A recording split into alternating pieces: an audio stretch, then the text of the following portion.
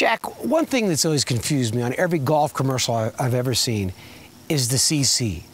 This head has this CC, it has that CC. What is a CC? It sounds like something you order at the bar with water. It sounds like something, is it Celsius, is it Fahrenheit?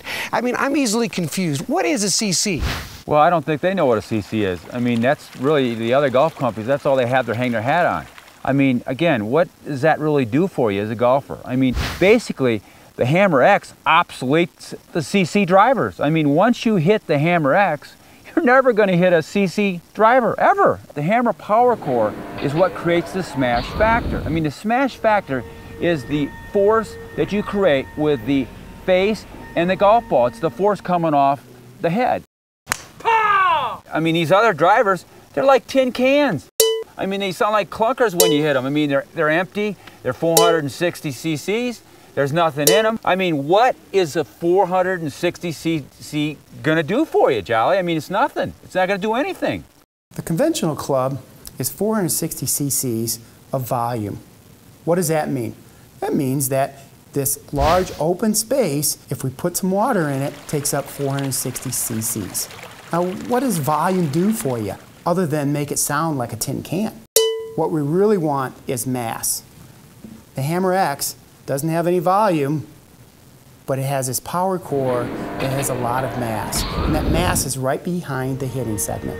Mass is really what you're looking for when you're talking about trying to influence a body and make it go faster. If you want that golf ball to go faster, put more mass behind it.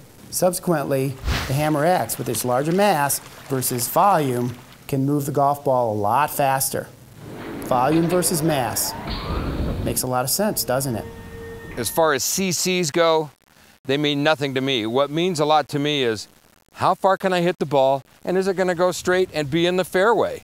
That's why I like the HammerX. I think every golfer is going to benefit from the fact that all the mass is right behind the sweet spot. I mean, it just feels solid when you hit it. When it feels good, you swing better. Wham!